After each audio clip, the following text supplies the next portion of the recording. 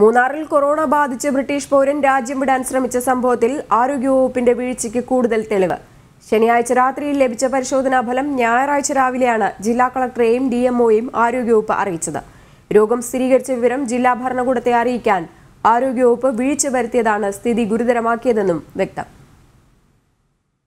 Corona ബാധിച്ച British പൗരൻ രാജ്യം വിടാൻ ശ്രമിച്ച സംഭവത്തിൽ ആരോഗ്യവകുപ്പിന് ഗുരുതര വീഴ്ചയാണ് സംഭവിച്ചത്. ആരോഗ്യവകുപ്പ് മന്ത്രി കെ ശൈലജ സംഭവശേഷം മാധ്യമങ്ങളോട് അറിയിച്ചത് ഇങ്ങനെയായിരുന്നു. പോസിറ്റീവ് ആണ്, എന്തായാലും രാത്രി കൊണ്ടാണ് റിസൾട്ട് വന്നത്. രാജൻ രാത്രിയാണ് എന്നെ അത് കിട്ടിയപ്പോൾ വിളിച്ചത്. പിന്നെ അത് കൺഫേം ചെയ്ത് അതിന്റെ ബാക്കി കാര്യങ്ങൾ ആലോചിച്ച് വരണം. ബ്രിട്ടീഷ് പൗരന്റെ രോഗം സ്ഥിരീകരിച്ചത് ശനിയാഴ്ച രാത്രിയിലാണെന്ന് മന്ത്രി ശൈലജ തന്നെയാണ് വ്യക്തമാക്കിയത്.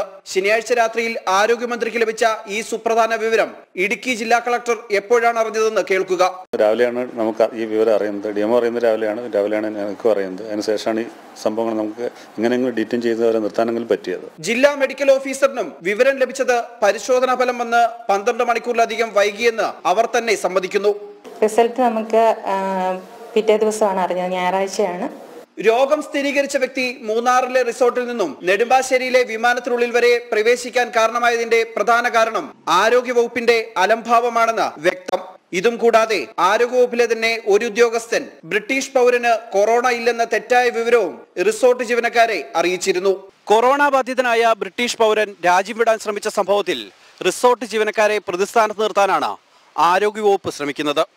അതേസമയം സ്വന്തം വകുപ്പിന്റെ ഭാഗത്തുനിന്നുണ്ടായ ഗുരുതര വീഴ്ച ആരോഗ്യവകുപ്പ് മന്ത്രി കെ ശൈലജ കണ്ടില്ലെന്ന് നടിക്കുകയാണ്. ഇടുക്കിയിൽ നിന്നും ക്യാമറമാൻ അരുൺ അരിക്കുടിക്കൊപ്പം അങ്കുഷ് കുമാർ, ജനം.